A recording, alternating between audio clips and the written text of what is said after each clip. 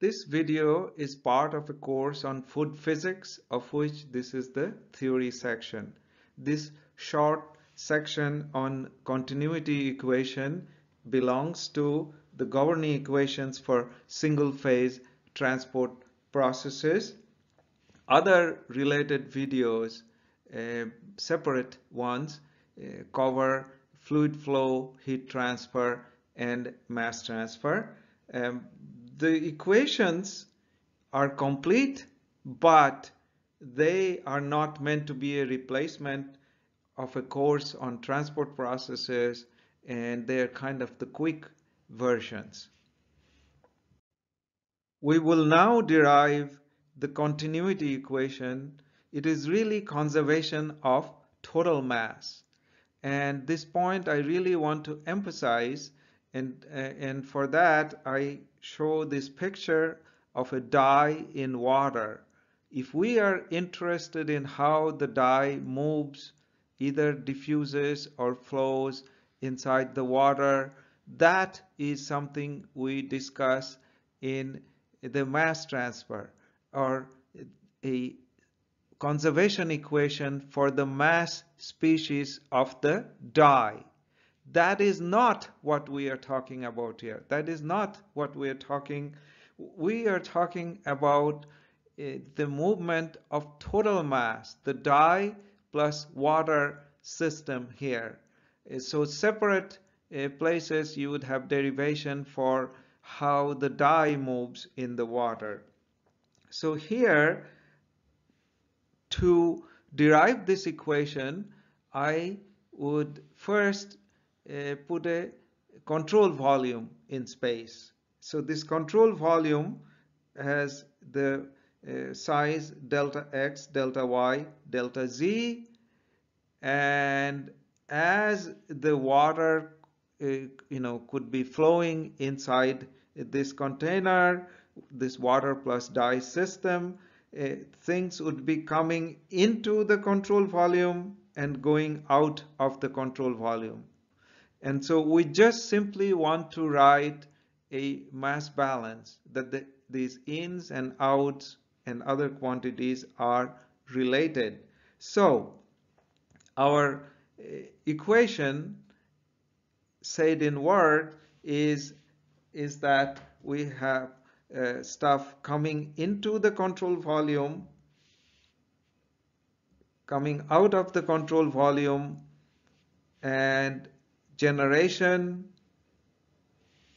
any generation of mass inside the control volume would cause a change in storage.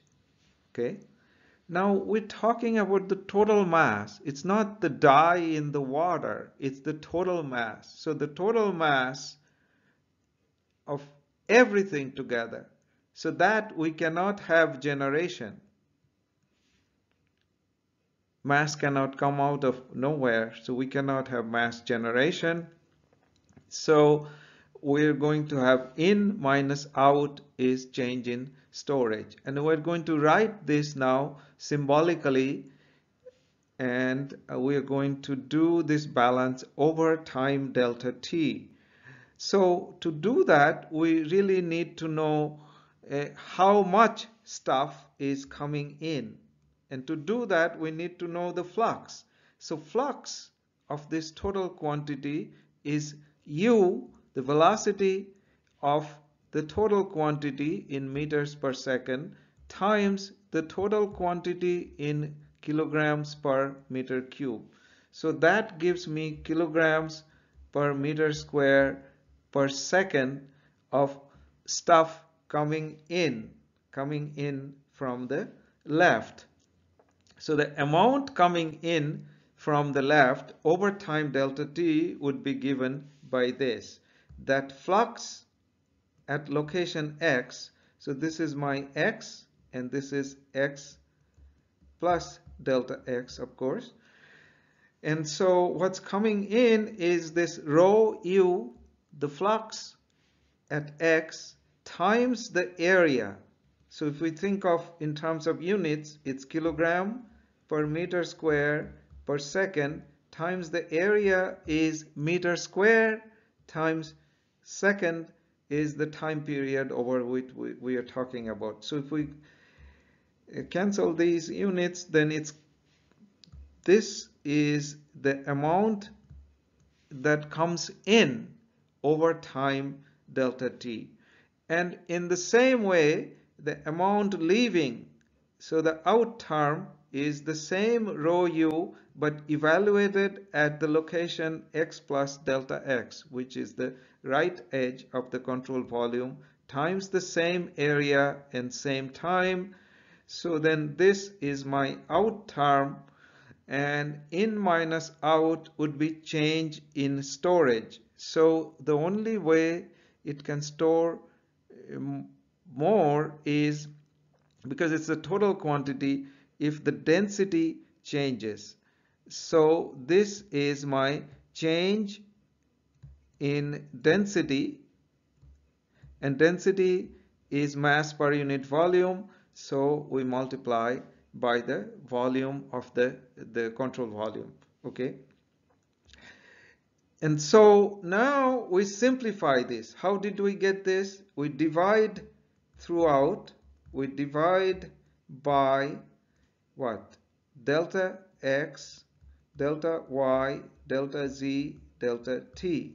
So if we do that, then we get here we get del rho over del t, and the rest of it we get rho u rho at x plus delta x minus u rho at x, sorry for the crowding there, divided by delta x equal to 0.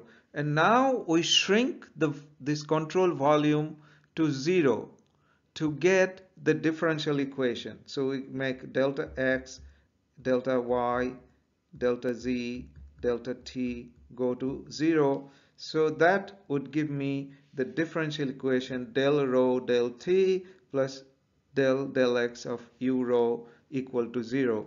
That is my continuity equation in 1D. I did not consider things leaving this in this direction or the y direction, and so then this continuity equation is written in more general form, not just 1D or in a particular coordinate system.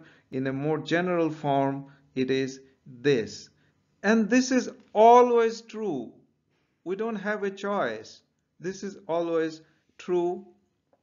So it is enforced on other transport equation.